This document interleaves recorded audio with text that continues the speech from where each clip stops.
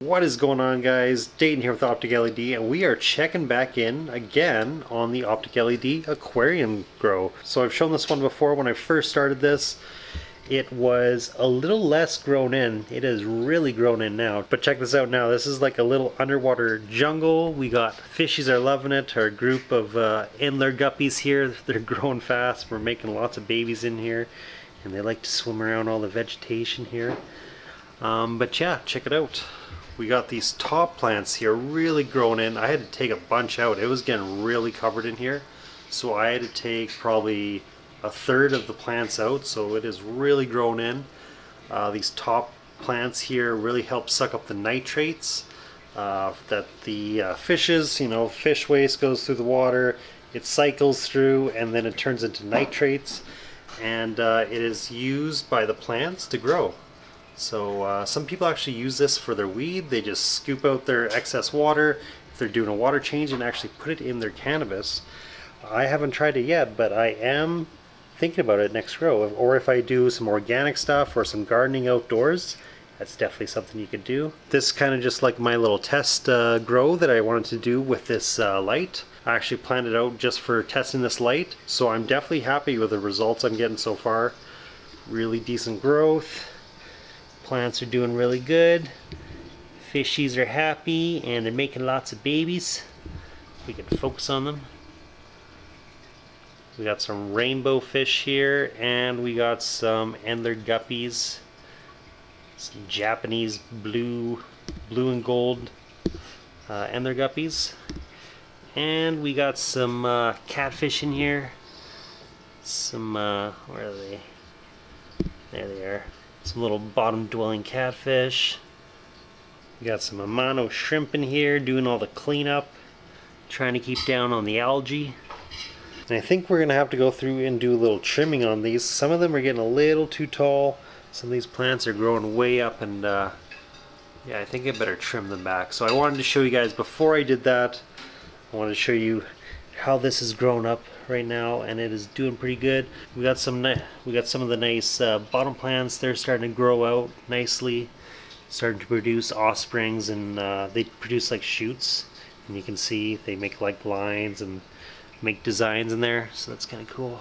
My two main fish I had in here, the Pistogramma cichlids, the tank bosses, I actually took them out because I'm trying to do a breeding project with them.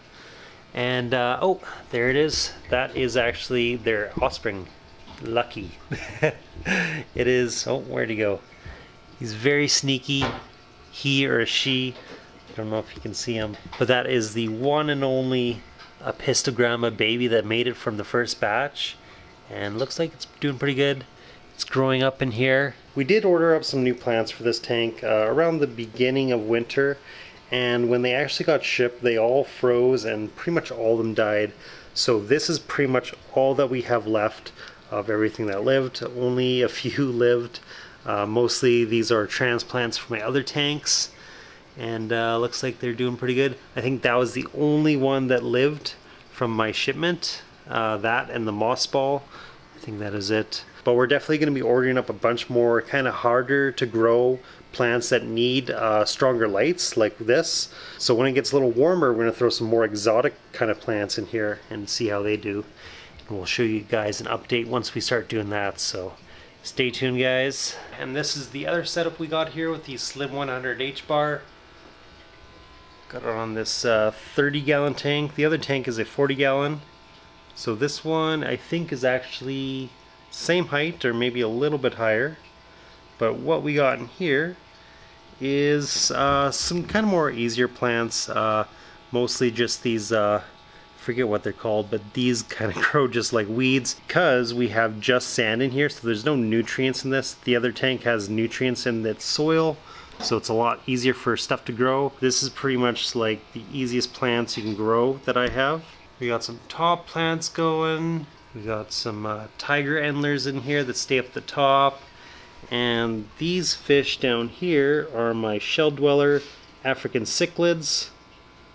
They form colonies and are actually pretty fun to watch. They dig around the dirt, they build mounds This one here, this male has built a big hill to protect its territory and kind of covering up this one. One of our other fish, I think, died. It just disappeared one day, and I actually think that this fish is covering up this area because it might have died in its shell. And we were wondering that the other day. I was like, where did that fish go? Then we realized it's completely covering this area up. Before, there was a big indent here, a big, you know, a bowl. Now it's all covered up, and this guy's like taken over the territory. Pretty interesting. But yeah, we got a nice little colony forming here. Plants are growing decently. They like to swim around the plants and eat stuff off them. Little microorganisms growing in them and whatnot. Great little fun hobby. Seems like everyone kind of picked up a new hobby while being you know, locked up in the house for a while there over the last year. So I'm happy I could find a new use for this light, and we're getting some awesome growth. So yeah, if you guys are ever interested in using one of these lights for aquarium, definitely you could. I think these actually would be better for bigger tanks, like 55, 65 gallon tanks, 75 gallon tanks, the deeper ones. I think it would probably be a little more suited for that. I have mine kind of turned down a bit, so it's not full power.